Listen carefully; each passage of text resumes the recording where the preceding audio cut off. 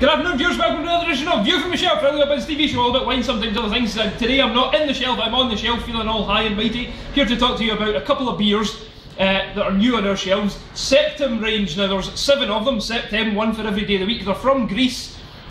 Beautiful, beautiful quality ales made by a winemaker. We do his wine from the Mediterranean winery in Greece. I'll pass you over to Roddy. He'll tell you about his, then we'll come back to me. Roddy! Thank you, Jamie. So this is the Septem Pale Ale. It's a... Turn it round. Oh, sorry. Friday's Pale Ale. Friday! It's a light, heavily hopped beer, really refreshing in hot weather like we're having just now. Loads of hops. It's neither bitter nor aromatic. It's nicely balanced between the two. Back to you, Jamie. Thanks, Roddy. Now, mine is the red ale. Red ale, a bit darker than the pale ale. Really hoppy again, but got a richness to it, a slight sweetness. Really, really refreshing style of ale. Beautifully drinkable. Not so much a hot day, but I would say this is good with a kind of a big rich stew or something. The price, like that. Really, Jamie. really... The price.